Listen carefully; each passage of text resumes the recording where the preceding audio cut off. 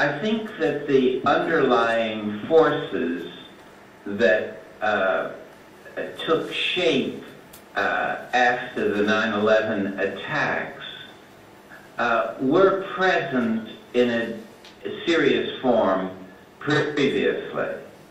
And I think the underlying forces that I would identify include the geopolitics of energy in a situation where there's a perceived increasing shortage of oil supplies given rising demand, especially resulting from the rapid growth of China and India.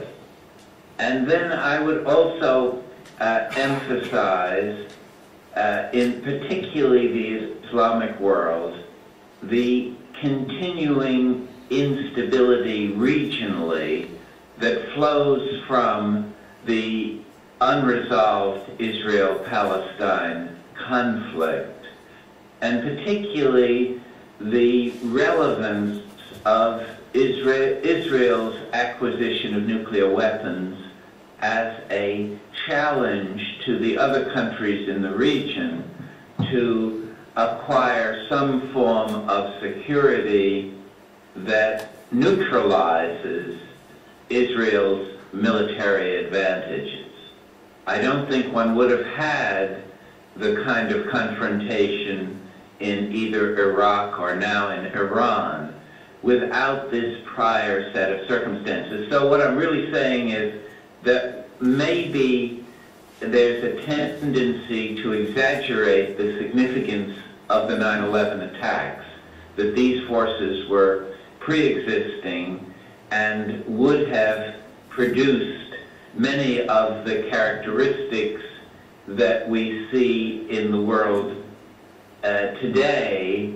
And what the 9/11 attacks did, above all else, was to provide the Bush administration with a political and to some extent a legal pretext for pursuing a set of policies that it was it favored in any event beforehand. If one reads the Project for a New American Century document, Repairing America's Defenses, written months before Bush came to the White House, you'll see that the outline of the policy that has been pursued since 9/11 was already prefigured in that document, where it said that the one thing lacking was a political climate that would allow this more aggressive military policy to be pursued. And what the 9/11 attacks provided was what the report called a new Pearl Harbor, which gave the administration the capacity to mobilize American public opinion to support a militarist foreign policy. Right.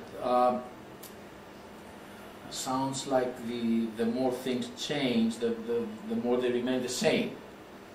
So you sense that there is a continuity, at least in the main geopolitical forces that have been operating in the world in the last 20, 30 years.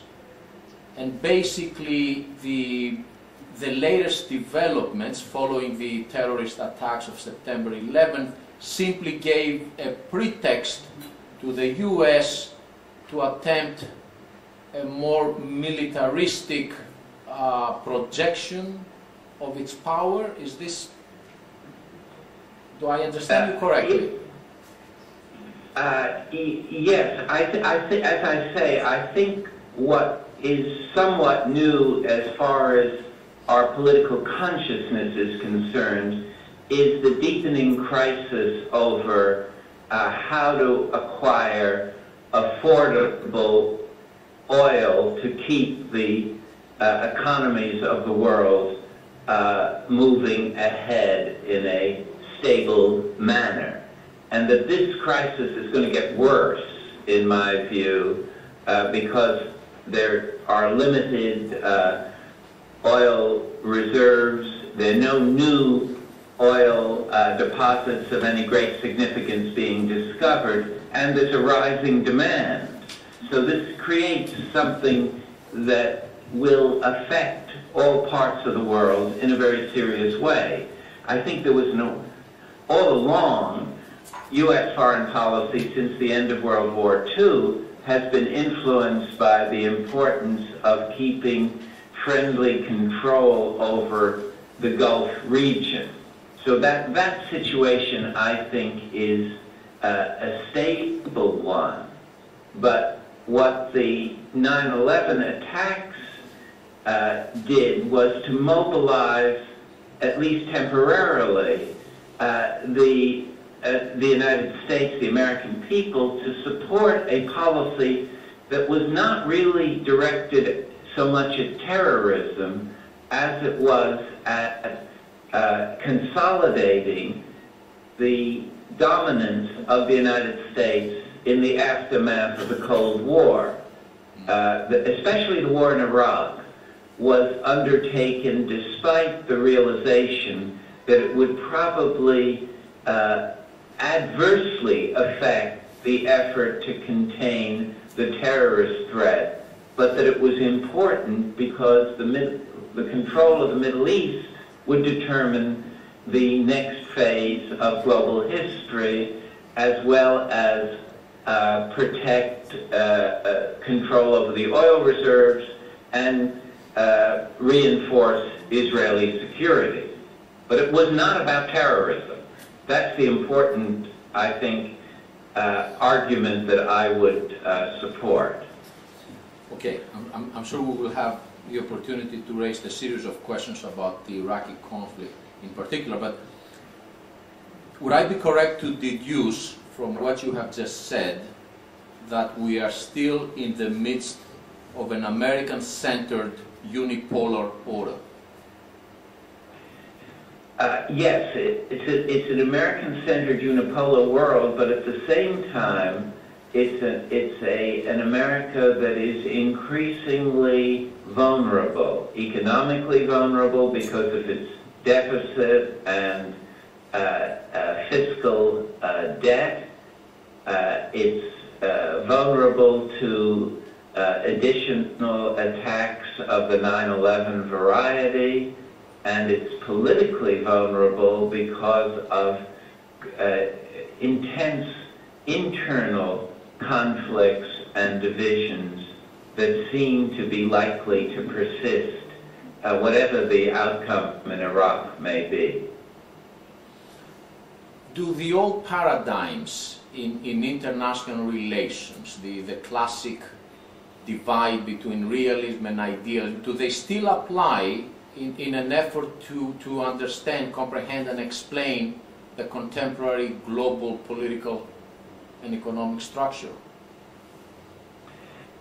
Yes, I think in some ways most people have viewed the Bush leadership as essentially visionary, departing from the mainstream realism of earlier presidents and seeing the future in terms of good and evil and in ways that are not subject to calculations of national interest.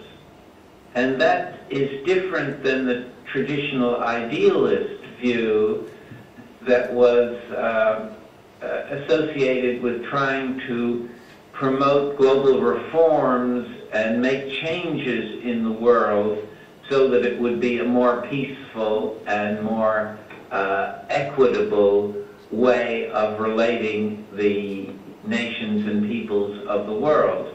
And the realists who are now making something of a comeback because of the failures of the Bush foreign policy are those that basically argue that one should act in terms of national interest in a selfish way, and that one should be very sensitive to whether the means used are proportional to the goals pursued, and that one should not undertake missions in foreign affairs that whose costs and risks are higher than their values to the national interests.